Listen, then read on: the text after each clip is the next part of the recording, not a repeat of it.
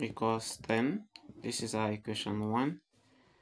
Then xy equals 10 is our equation 2. But then from equation 1, okay, from equation 1, we have x plus y equals 10. Now x is 10 minus y. Let's call this our equation 3. Now put this into equation 2.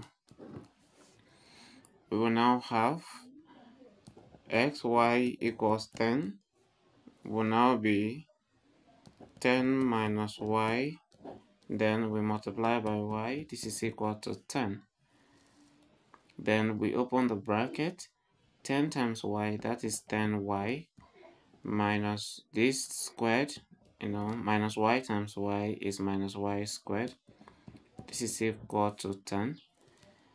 Now we have minus y squared plus 10y, then minus 10 equals 0 if you bring everything to the same side. And we need to remove this negative, so we're going to have positive y squared. That will turn the sign here to become minus 10y. This becomes plus 10, and then we equate to 0.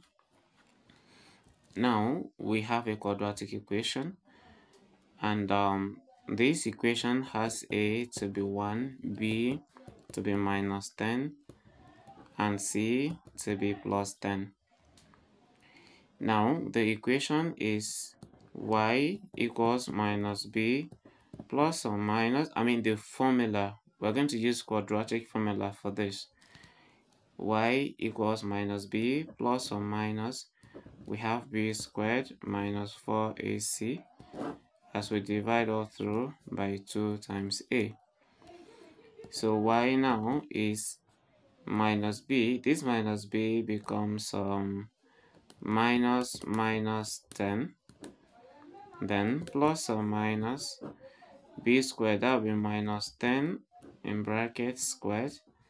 Then we have minus 4 times 1 times 10, because a is 1 and c is 10. Oh, I didn't write c there. C is 10. So all of that will be divided by 2 times 1. So that's y will be plus 10 now. Okay. Then plus or minus 10 squared minus 10 squared is 100. Then minus 4 times 1 times 10 is 40. Then we'll now divide this by 2. So y will be 10 plus or minus, we have square root of 40 minus 100 minus 40, and that is 60, as we divide by 2, right? Now let's break this 60 into 2.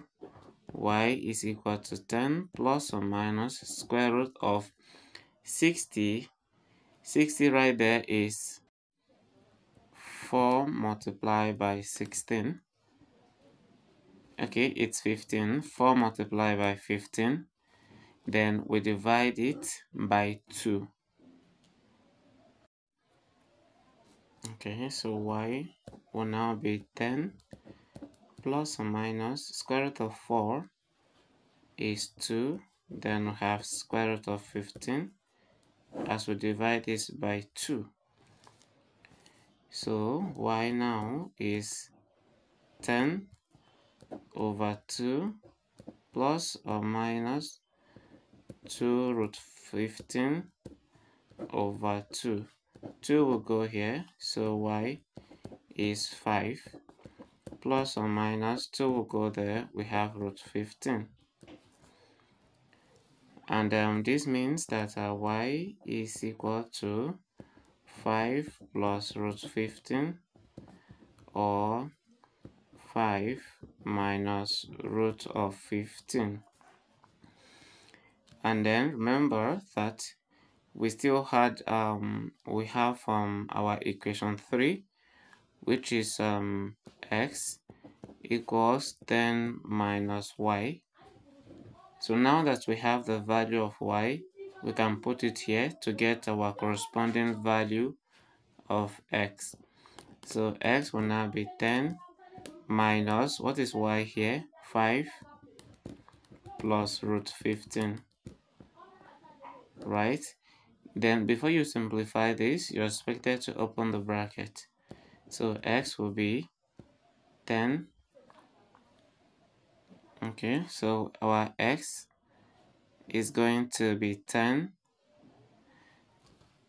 We have 10 minus 5. Then the negative will affect this, so we have negative root 15.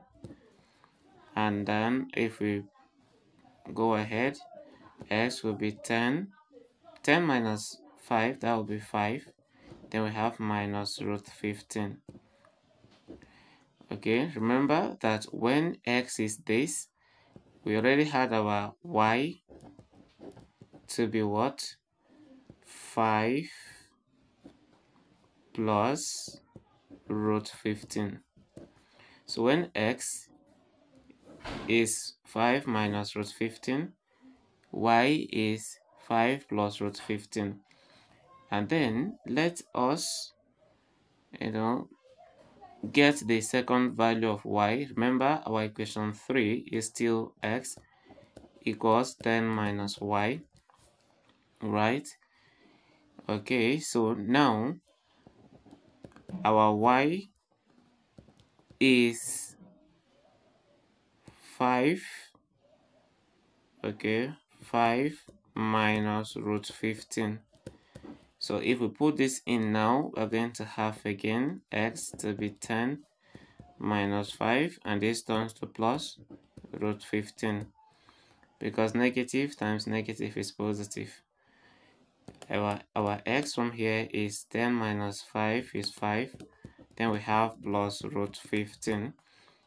And this equally means that when x is 5 plus 15, okay, plus root 15, our y is equal to 5 minus what? The square root of 15. So we have solved this problem, into detail. So this to be the value of x and y, right? And then the one we got before can also be the value of x and y.